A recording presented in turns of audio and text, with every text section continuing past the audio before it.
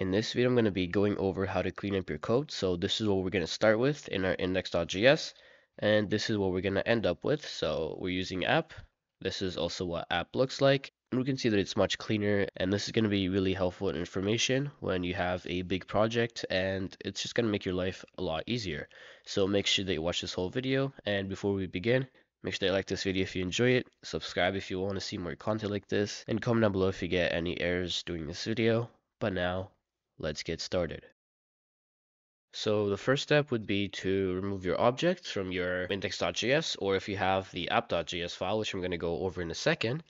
But to do that, we're going to have to make a separate file, and it's going to be data.js, or you can name it whatever you want, but the most common one would be data.js. And actually, before I move on, all of this code is going to be from my React crash course. Then I'll leave a link to the GitHub repository in the description below. But if you have your own project, then you can also use that. But in this case, we can see that we have an array of different objects.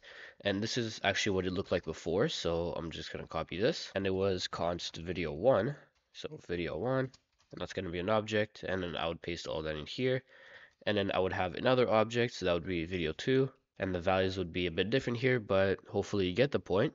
And what I did is I would just copy all of this and put it inside of an array of objects to make it simpler. So if you have something like this, then try to make it look like this. So just make an array of objects to make it simpler, but that's only if you have multiple objects that are pretty much the same. Now, what we're going to do is we're going to cut this from our index.js or the file that you're using and put it in your data.js file. And now we need to export it. So there's multiple ways in which we can do that. And if you only have one array or let's say object in your data.js, then you can export your array or object just like this. And then you would import it in the file that you're using it. So import videos from, and then I'm going to write data in here. And we can see that everything works fine. But then if you have multiple objects or arrays, what you're going to want to do is you're going to want to export it like this. So export videos and then remove the export from here, and then I would be able to export another thing. So let's say I had users, and then that would also be an array of different users and so on, so name Bob or whatever, and then we could also export that in here. So users. Now if I go here, I could also use users, and let's actually console log that to see if that works. So users, let's go into our log, and we have an array with our first user, and his name is Bob. So we can see that that also works. Now the next step would actually to remove all of this from your index.js, because usually your index.js should be pretty much empty, and you're actually going to use a different file, which is called app.js. And here's what it's going to look like. So in here, we could import everything, paste it in here. I'm going to remove this, and then use state, and also actually React should be fine. So we can also remove that. And let's copy all of the code other than this part right here, and then paste it in our app.js, just like that. And now what we're gonna do is we're gonna export it. So let's write export app, and also forget about the default, but we don't actually have a function for app. So let's go ahead and do that. Function app, and here what we're gonna do is we're just gonna return video list, just like that. Now if we go back to our index.js and write import app from app, we can go to our render app, make sure that it's capitalized, and we can see that it works the exact same way. But now our index.js is cleaner, but our app isn't. So we can do the exact same thing that we did with our data.js, put everything in a different file, and this is what it would look like. So we could go to our source, and usually you would make a folder called pages. And in here, let's say if you had a navbar, you could write navbar. And in the navbar, you would create your React files. So in here, you write all the code. And here we could have another folder. So let's make this folder for our video list. So I'm just going to write videos. And in the videos, we can make two separate files to make this much cleaner. So one would be for video, the other one would be for video list. So in videos, we're going to make another file, which would be video list.js. And then we could also make video.js. Just to make this much cleaner, I'm going to remove that. Let's go in here. I'm going to cut the video list, paste it in here.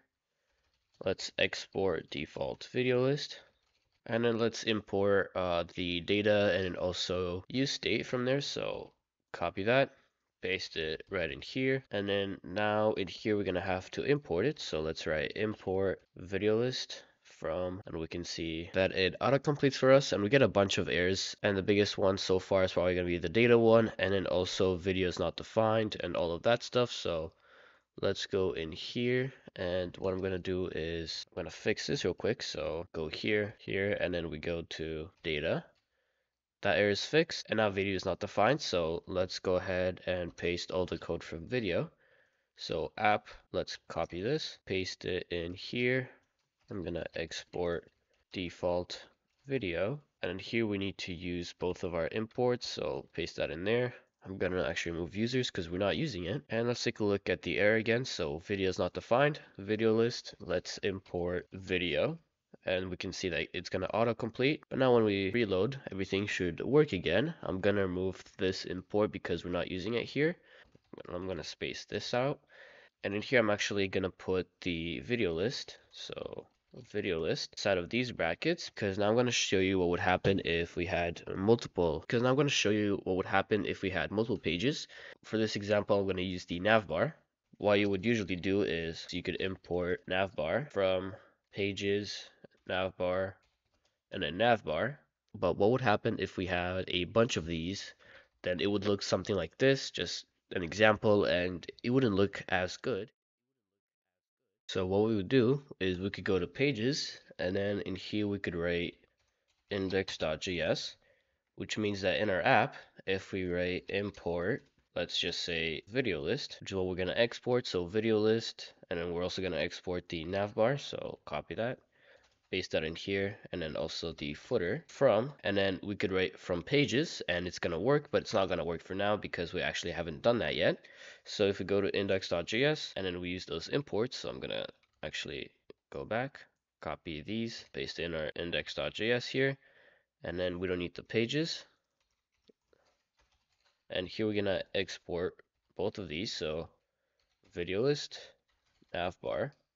So video list and navbar. And now if we actually remove these imports, we can see that everything is going to work, and we're importing all of these from our pages, which would actually be the index.js. And we could also use the footers. So let's write footer from footer, just like that. And let's see, in here we're turning h1, navbar, we're going to return navbar. And in our app, we could write navbar. And at the very bottom, we could use our footer, just like this. And we're getting an error because I forgot to export footer. So footer, fix that. And there we go. So we have our navbar and we have our footer.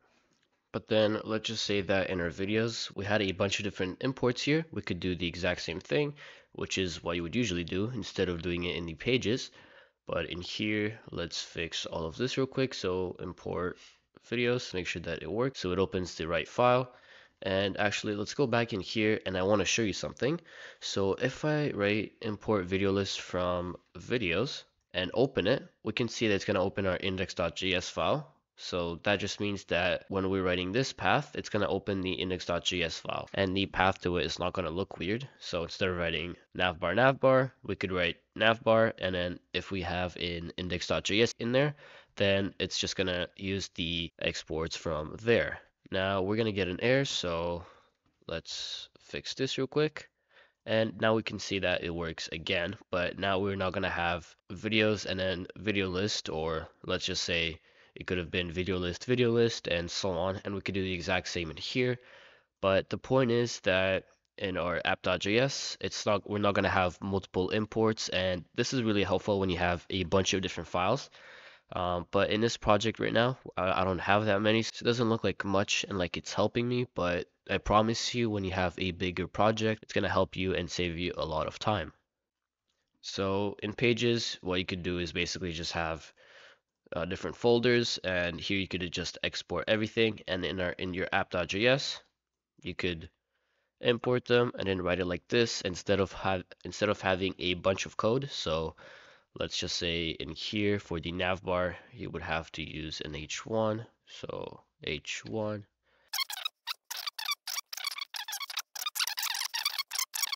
or actually hold up, only the H1, but hopefully you get the point. So this is what the project looks like now, and imagine this but with more code instead of looking like this. So instead of looking like this, much cleaner and nicer. And so I really hope they've learned how to clean up your code in this lesson, and I'm actually going to leave a link to this GitHub repository down in the description below, so make sure you check it out. But without further ado, this is where I'm going to end this video. So make sure you like this video, subscribe so you don't miss upcoming React lessons, and if you want to see more content like this, comment down below if you get any questions or if you have a specific video in mind you want me to make, and hopefully see you in the next video.